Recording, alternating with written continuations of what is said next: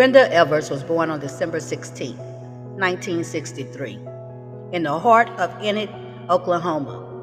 She grew up in a devout Christian family, surrounded by their love and warmth, plenty of family dinners, and the fellowship of prayer groups. She was known to most for her quiet demeanor, her passion for baton twirling, and her helpful nature within the community.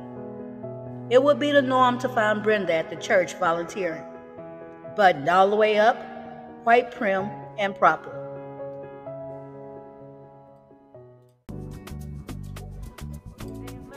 Brenda's life took a turn when she met Rob Andrews through his younger brother who attended school with her. Their romance ignited, and they dated throughout her high school years, even though Rob was already away at college. She graduated and started college closer to home, but pretty soon, Brenda's love for Rob would motivate her to transfer and follow him to Oklahoma State University. Their love blossomed, and the young couple married in 1984, making the move to Oklahoma City to pursue Rob's career in advertising.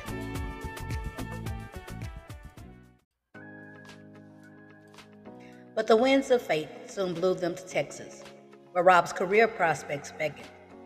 Brenda adapted seamlessly, finding her place in their new community. So much so that when Rob again accepted a job back in Oklahoma City, he found himself returning there alone.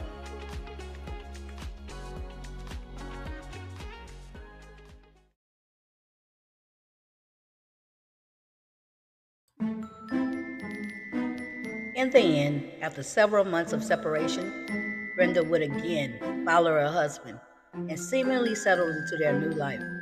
In December of 1990, the couple had their first child, a daughter.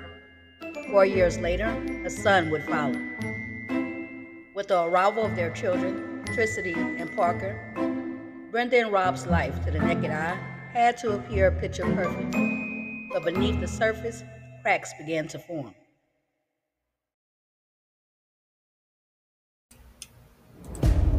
Brenda's quiet demeanor shatters, revealing a woman desperate for escape.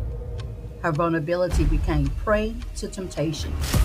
Not knowing what else to do, Rob confides in their pastor and close friends, revealing Brenda's descent into infidelity and verbal abuse. The timid girl from Enid had transformed into a woman consumed by desires and deceit.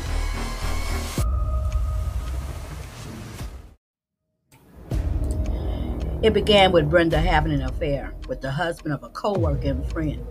Of course, when things like this happen, so does the gossip mill.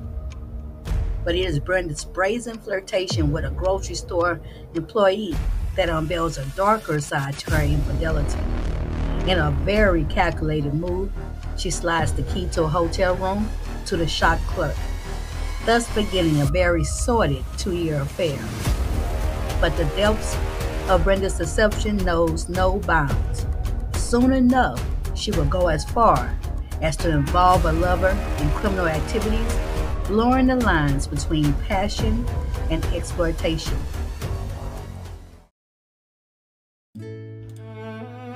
It was at North Point Baptist Church that Brenda and James Pavitt paths would cross. The insurance salesman served alongside of Rob as a deacon, and the two would become friendly. Unfortunately, both James and Brenda were Sunday school teachers as well, and it wasn't too long before their friendship quickly turned into a passionate affair. As Brenda's infidelity spiraled out of control, so did her plans for Rob.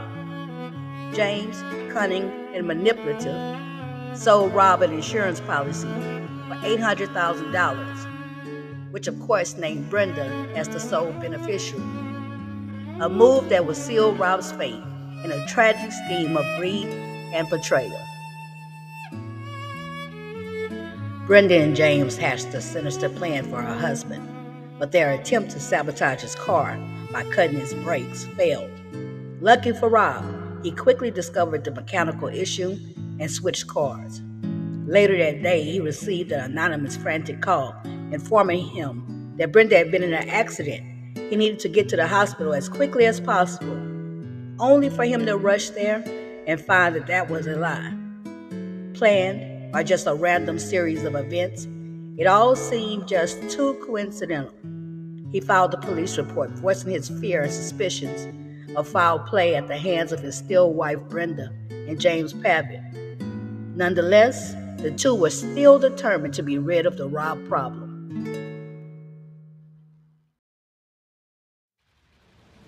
On November 25th, 2001, Rob arrives to pick up his children.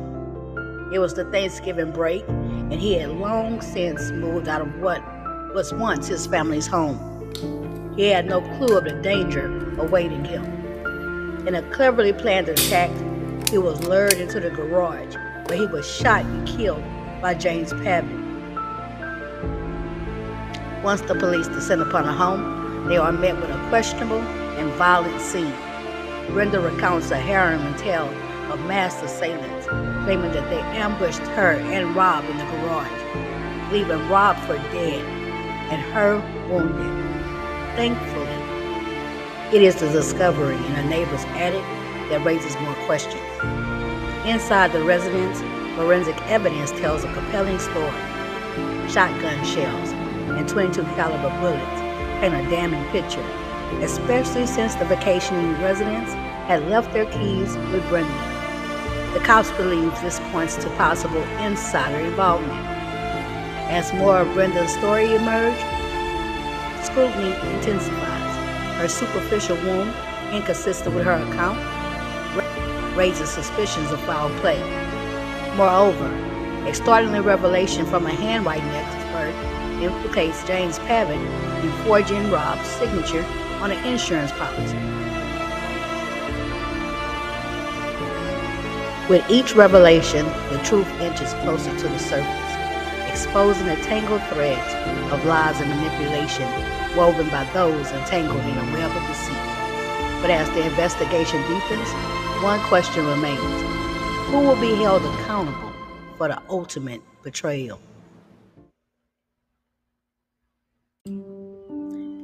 In a tense interrogation room, lead detective Roland Garrett presses Brenda for answers.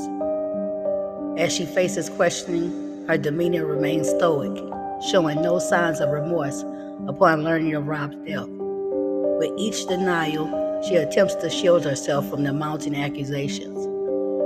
Brenda vehemently denies any extramarital affairs, insisting that James Pavitt was merely a close friend. She paints a picture of Rob as a paranoid figure, consumed by his own suspicions. When pressed about her feelings towards her husband, Brenda's response is chilling. She confesses to both loving and hating him. Despite repeated questioning, Brenda adamantly denies any intimate involvement with James Pavitt, refusing to waver, even when directly confronted with the accusations. As Brenda's interrogation unfolds, one thing becomes clear. Amidst the web of lies and deception, the truth remains elusive, leaving detectives to shift through the tangled threads of betrayal and deceit. It seemed there were empty seats at the funeral for Rob Andrews. Neither the estranged grieving widow nor his children he loved so much were in attendance.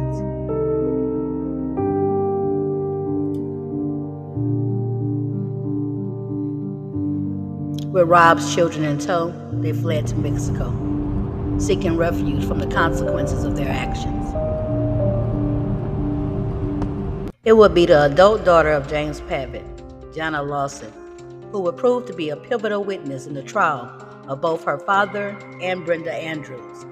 On the stand, she bravely recounted the events. My father had me help prepare them to leave the country. He said they were going to flee ahead of charges that they knew would condemn them both. I couldn't stand idly by, knowing the truth. She goes on to recall being forced to forge documents, including a letter granting Brenda permission to leave the country with the children. Jana found herself being entangled more and more into this web of deceit. And despite her initial belief in their innocence, Jana's conscience compelled her to assist the FBI while they were on the run. Rob's family deserved closure, even if it meant betraying those I once trusted. I began working with the FBI, hoping they would apprehend James and Brenda before it was too late and they vanished into the shadows forever. Between them, James and Brenda made countless calls, often requesting money to fund their escape. They treated Jana as though she was their lifeline.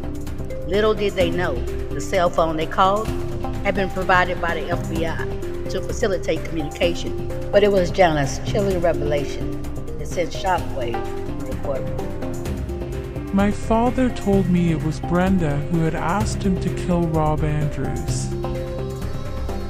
In the end, Jana's bravery and cooperation were instrumental in bringing James and Brenda to justice. With their funds depleted and their options exhausted, James and Brenda made the fateful decision to return to the United States, where justice awaited them. In a dramatic courtroom showdown, Brenda and James were convicted of first-degree murder and conspiracy. Despite Brenda's protest of innocence, she was sentenced to death, becoming the only woman on Oklahoma's Deathrow. Today, Brenda sits in a Mayville Bass Correctional Facility, while James Pavitt resides in the Oklahoma State Penitentiary. The memory of Rob Andrews lives on in the hearts of those who loved him.